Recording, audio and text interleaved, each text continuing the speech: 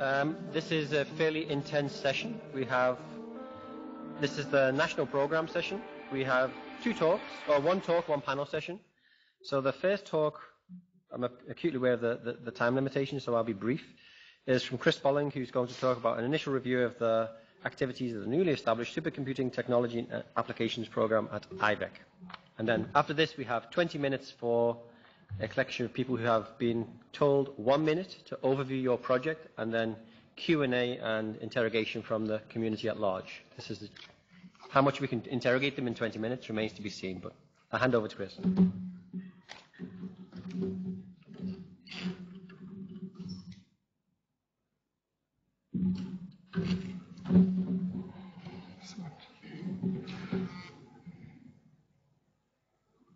All right. Hi. Okay.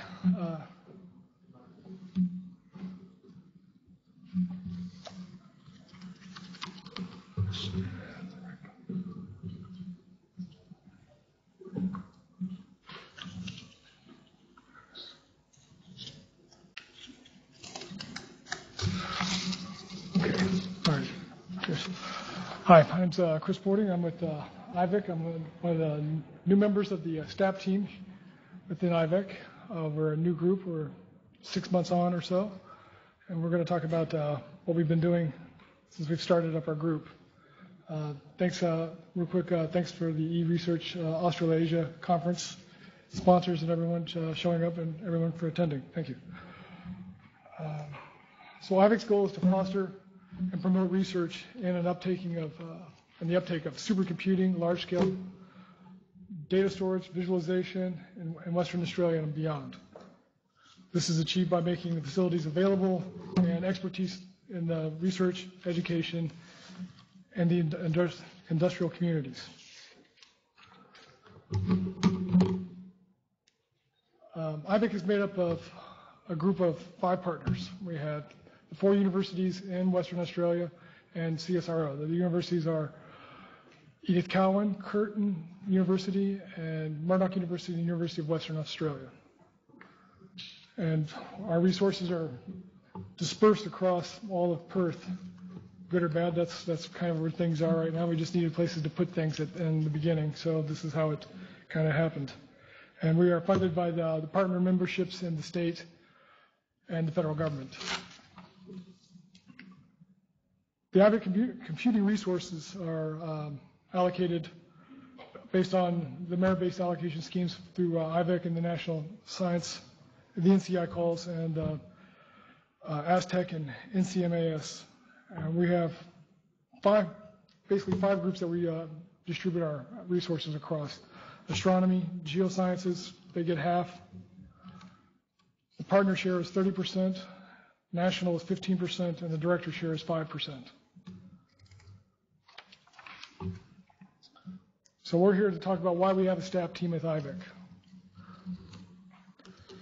So the Policy Project Center, through the Policy Project, IVEC is rapidly growing capacity. In 18 months, we've gone from 5 teraflops to 160 teraflops. Right now, we have two resources, compute resources, EPIC and Fornax. EPIC is our large Linux cluster with 9,600 cores, and Fornax is our large GPU cluster with 96 GPU nodes. And so we've gone from 5 teraflops to 160 teraflops plus, which is a 32-fold increase in our compute capacity. And those Fornax and EPIC represent Policy 1A and 1B. And what the Policy Center really is going to petascale. So we're going to add another 6-fold increase in our compute capacity to the research community. So we have to be able to upscale our resources. We're upscaling our resources, so we have to upskill and upscale our user community and their codes to be able to use these resources.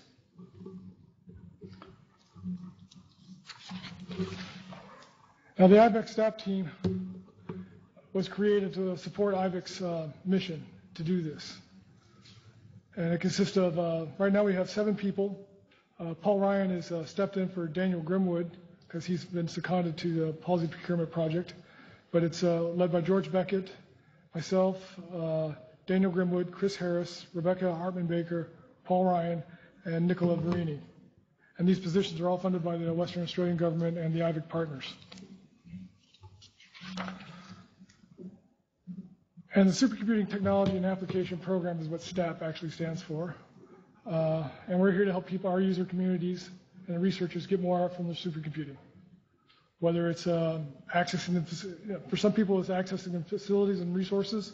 For others it's understanding what supercomputing is, and parallel programming, computational science, GPU programming, scientific visualization, data-intensive computing. And our day-to-day tasks are broken down into 5 different areas. We support the help desk at IVIC. We do outreach, response to user queries and events. We do training, and we do collaborative projects with researchers. Ideally, we want to spend 50% of our time doing collaborative projects. That's where the big benefit is because we want to spend, well, for us as the staff team, that's our big interest in being able to develop these large codes that can scale and are parallel.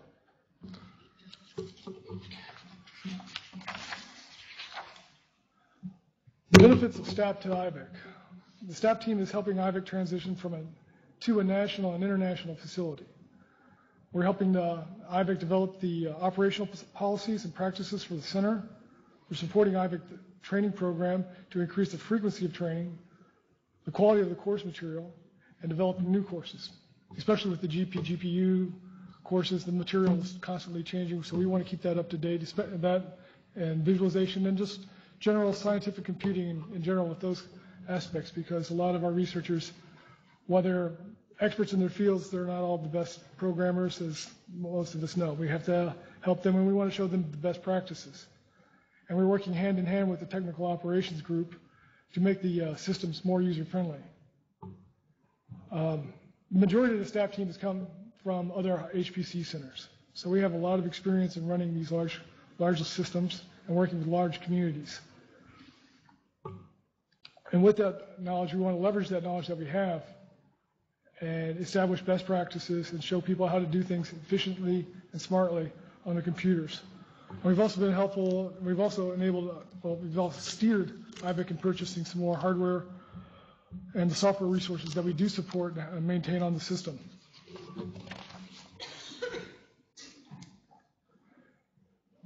Petascale on the IVIC community. This is our big challenge. Petascale computing is going to be hard. It's going to be time-consuming, and it's going to be complex. There's no petascale codes in our user community. We have to develop those, and we have to support our users in developing those things.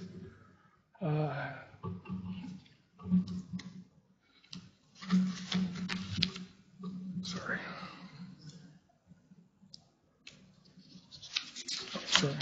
I'm too far. The challenges for the staff team include community awareness. That's one of our biggest problems is we're new. Nobody knows who we are. Some people don't even know who IVIC is. So we need to we have to go out and shake the trees and let people know who we are, what we can do, and what we're here to help them do. The problem is we have a very large community. We're across 4 different universities. There's only 7 of us, well, 6 of us. And so to get across 4 different universities and the research centers there just in Perth alone is a very time-consuming and challenging task.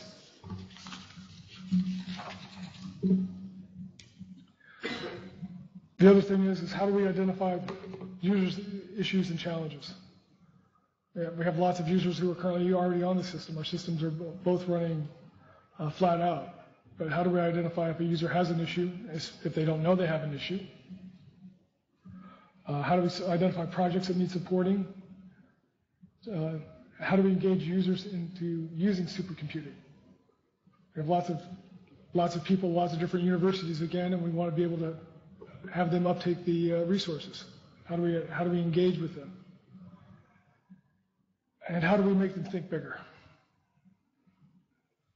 lots of small things. They're happy to do things on their workstations, but how do we get them to do things on a supercomputer? And how do we get them to think that they can realize that they can use these resources effectively and do things on supercomputers?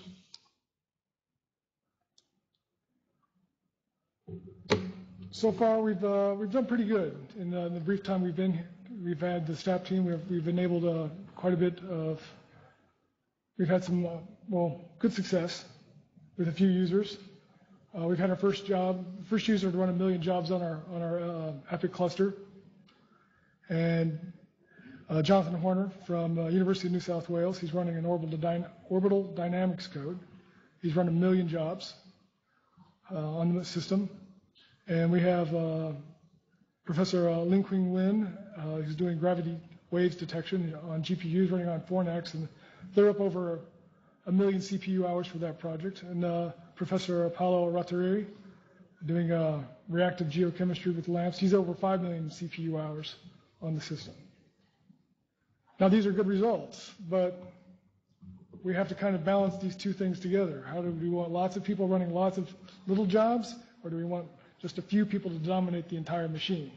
So there's a balance that we have to work with and help people understand how these resources, because these are shared resources, and make effective use for both extremes of our communities.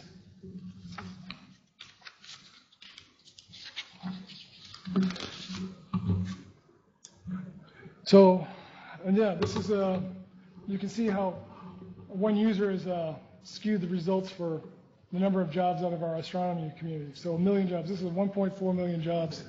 And so he's run one, and so that's the bar. He's pretty much all of the bar. So our goal, and it's pretty much the same across our user community as it is at a lot of HPC centers, lots of small codes. That's our geoscience user community. It's good. They're doing fantastic work. We're getting lots of stuff done. But we want to get big parallel codes. We want to do things faster. They use bigger resources and do bigger models and help them do big science. That's the goal. And then there's their partner share. It's, again, the same thing. Now these charts are a little bit skewed because they're not that informative, and they're very subjective metrics. We don't really show. We show lots of small jobs, but we don't really see what the CPU hour usage is per job of the jobs that are running big parallel codes. And that's actually more interesting to us. But we want to show that this is the challenge that we have. We want to shrink these bars in the small queue and make those bars grow in the work queues in the large queue. But we want to show lots of thousands of CPU jobs a year from now. So we have some current projects that we're working on right now. These are ongoing projects that people are using the resources for. Bushfires and Autodoc. So there's a project about bushfires, and we're using Autodoc code. It's smoke from bushfires contains compounds that stimulate germination in dormant seeds. These compounds are known as kerikins. The protein is a classic serine hydrolyzed enzyme which suggests that it is responsible for an enzymatic reaction in the pathway of keratin perception. Okay, which is a lot. All right. So that's their goal. Their goal is to do this project. All right. The application is Autodoc Vina. We want to identify using a consensus of chemistry within the plant enzyme molecule, and they're going to analyze 220,000 naturally occurring compounds. Fantastic. Okay, so this is a structural biology project done by Rohan Blythel Douglas. He's a PhD candidate at UWA. The requirement is to analyze 220,000 compounds with Autodoc. Actually, he's using, Autodoc Vina. Problem is, he's new to scripting, and he wants to know, wants our help to do, what's the best way to do this? So we have two issues. 220,000 small jobs on our big Linux cluster is not very practical. And the other problem, as it turns out, once we talked to him, was that he had downloaded the Autodoc binary from the Autodoc developers, which is not tailored to our system. So the solution was, after we talked to him, we showed him how to break the data sets into smaller chunks. We haven't worked out what's the sweet spot. Is it 1,000? Is it 500? Is it 1,000? Is it 5,000 compounds in a directory, and have him run one job per directory. But we did also recompile his code, and we got it to speed up about 40%. And on 220,000 jobs, million CPU minutes or so for the whole run. So we just knocked off a couple 100,000 CPU minutes, which is real computer time for somebody else to do something very interesting too. Another project that we have going is the hyperspectral data fusion. At CSRO, there's a group, the 3D Mineral Mapping Center of Excellence. They're using airborne hyperspectral sensing is used to accurately map mineral composition on the surface. And they're taking this hyperspectral airborne data, and they're fusing this data, doing data fusion with the drill core sample data that is collected, and doing a hyperspectral drill core data analysis. And they are generating images like this. And it's hard to see, but the vertical lines in the middle of the plot are all the drill cores. And they're taking all the drill core data and they're merging this together. And this is the Rocklia Dome Channel iron deposit located in WA. This is a case study. This is a case study that they use to evaluate the geoscience products created by this group. So they know this area very well and the data involved very well. And they integrate both the surface and subsurface data to target channel iron deposits. The data fusion combining HiMap data with the drill core data to identify the different mineralogical zones. So they're looking for channel iron ore deposits. And channel iron ore deposits make up 40% of all the iron ore mined in Western, period. Which makes up some 7,000 million tons is what they estimate is in these channel iron ore deposits. So there's real economic value in understanding where to dig. Okay.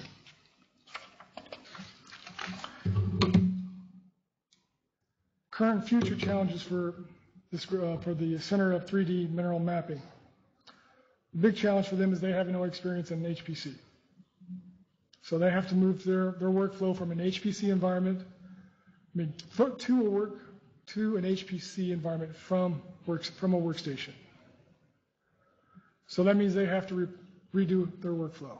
That means they have to get rid of their IDL developed GUI to set up their jobs, and then they have to make some sort of command line tool so that we can run things in a batch mode. And then we can do things in HPC. And we're about halfway through this process. The future challenges for them is that the next generation scanners are going to go up on satellites. The next generation scanners are going to generate terabytes of data. And now, so instead of having just a few disks for a whole survey, they're going to have instead of a few DVDs, they're going to have a few disk drives to make up all their data. So they need to be able, they have a need and a requirement. The need is that they have all this data, the requirement that they need to share and be able to share, and they have the requirement is they're going to just not be able to do their work on a workstation at some point.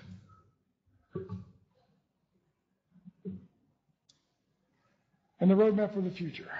A lot of our researchers need supercomputing support. It's hard. Supercomputing is difficult. They have different workflows. They're all doing different things. They're all very interesting people with a limited amount of time to invest in this, and they want to get the maximum out of it. So we're formalizing processes for the help desk, merit-based allocations, and we're collaborating with three defined projects. And we're looking for greater engagement with specific groups. We're targeting outreach, targeting expert groups, and creating expert groups. We have a large open phone community, and we want to develop a large expert group for open phone because we have open phone users at 4 different institutions. And it would be very nice if we were able to get everyone in sync.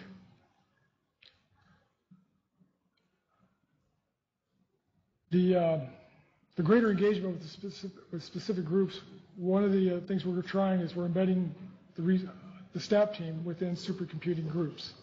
It's possible for you to have one of us come work with you for several months on a part-time basis and help you migrate your codes and workflows. And the next training, we want to create the next level of training. We want to get beyond, here's a supercomputer, here's the introduction to supercomputer, here's the introduction to parallel programming. We want to have more in-depth courses for the GPU courses, OpenAC, MPI, hybrid parallelization, performance studies, using the tools that you're going to need to use and understand how to use to develop large petascale codes. And lastly, we believe that, we think the staff team is making a positive difference to IVEC and to our user community. And that's it. So thank you very much. We have time for maybe one question. Panel session after this.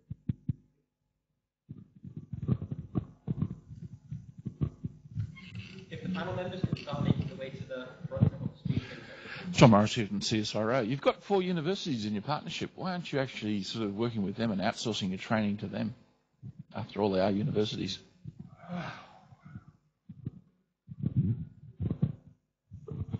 Well, the universities have different requirements. Right now, we're just trying to focus. A lot of the training was focused on just on a very introductory level. Here's the system. We have a training course on here's Linux. This is Unix. This is what a supercomputer is. And then there are courses there, and we're working with some of them on helping them understand some of the resources, but we don't have a